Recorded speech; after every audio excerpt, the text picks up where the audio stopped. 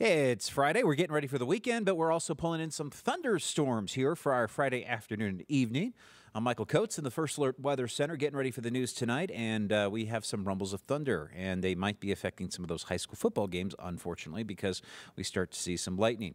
Quite a bit of wet weather starting to get out of the Magic Valley and coming east of Rupert and Burley, starting to roll in closer towards the western reaches of Power County, and also I'm seeing some thunderstorms building over the Snake River Plain. The only thing we're detecting, though, on radar at the moment is just a few little splotches of wet weather starting to develop east of Blackfoot and Firth, but we have some dark bottom clouds over Idaho Falls at about 4 o'clock when I'm recording this, and we're seeing even a few lightning strikes at this point, mostly into the foothills at this point, but we still have those thunderstorms trying to work into the valley through this evening. So the atmosphere just starting to get cooking out there for tonight, and we're going to be looking at a smattering of storm clouds. High pressure is going to work back in here from the east to the west, and it's going to settle in over the Four Corners for this weekend. We also have low pressure just sitting there off the California coastline. These systems working together to drag up that moisture, and we're going to see some wet weather wrapping around this ridge of high pressure here for both Saturday and for a bit of your Sunday.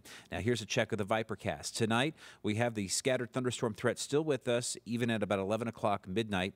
We're going to see some morning thunderstorms possible out towards areas of central Idaho and central south, I should say south central Idaho. We're talking closer to Twin Falls and areas in the mountains near Twin and Burley, but a decent chance of some morning thunderstorms tomorrow near Ketchum, Sun Valley, even up towards Mackay.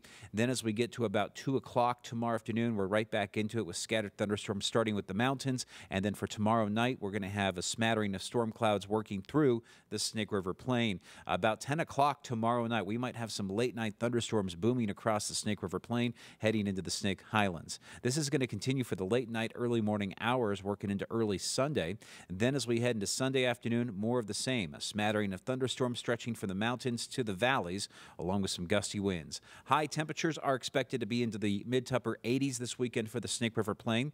It's going to be pretty hot and sunny working into Monday and Tuesday, but it's also going to be warmer as we're picking up on a front that's going to blow on through next week.